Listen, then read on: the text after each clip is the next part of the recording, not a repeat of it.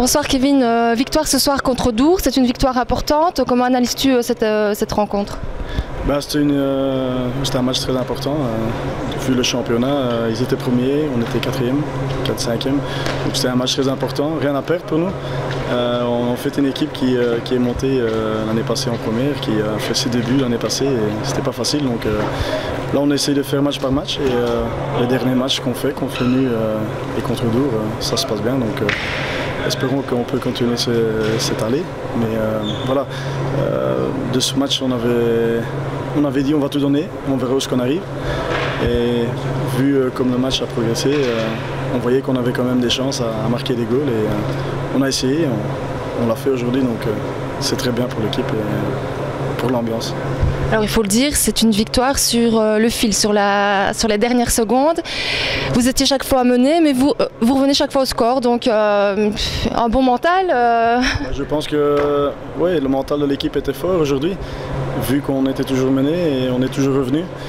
Les matchs précédents ou l'année passée, ça se tournait toujours à la faveur de l'autre équipe, mais là on est content que ça s'est passé à la dernière minute pour nous. Et voilà, c'est bien, on a 2 points, on peut finir l'année 2022 dans la bonne façon, comme il faut, et espérons qu'on peut tirer cette ligne en 2023 aussi.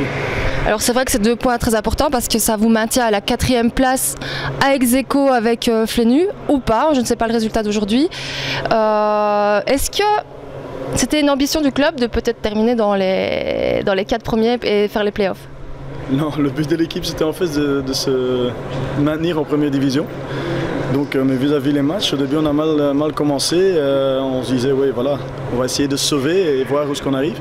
Maintenant voilà, on a l'équipe qui veut vraiment y aller pour tout ce qu'il y a. Maintenant on en est les 4 premiers, on verra où ce qu'on arrive. On joue Moratex, c'est toujours match par match. C'est bien possible qu'on prenne plus de points, mais on ne sait jamais. Donc c'était une équipe très spéciale. On est monté en 3 ans de 3e division en première et voilà. Espérons qu'on peut tenir cette foulée, quoi. Alors maintenant place à la trêve, mais c'est une trêve très courte parce que déjà le 6 janvier c'est place à la Coupe de Belgique. Alors la Coupe de Belgique c'est quand même un très bon souvenir pour vous parce que vous avez été finaliste l'année passée. C'est vrai, on a fait la finale l'année passée, j'étais pas là. L'année avant on a fait la demi-finale, là on a perdu contre Boken qui était mérité. Voilà.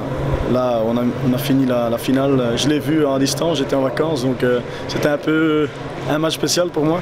Mais voilà, à ce moment-là, ils ont tout fait ce qu'il fallait. Maintenant, la coupe, c'est vrai que c'est quelque chose de très spécial pour notre équipe. On a fait la demi-finale et la finale. Maintenant, il reste qu'à voir la finale et la gagner. Espérons cette année qu'on peut le faire, mais on verra bien. Comme je dis, match par match, on n'est pas stressé. Donc rien doit, tout peut.